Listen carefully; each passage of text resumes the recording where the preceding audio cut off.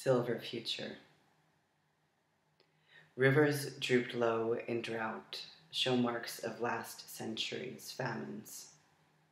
The ever-present, ever-tired minds plucked from silky beds and swept into airports by curious tourists. A wry wink at the laconic death history writes anew. The sea is unswimmable poison, and the future a fitted fish stare. But sitting here, in cups, we come to drink and bathe each other in mineral, glittering, rich kelp love.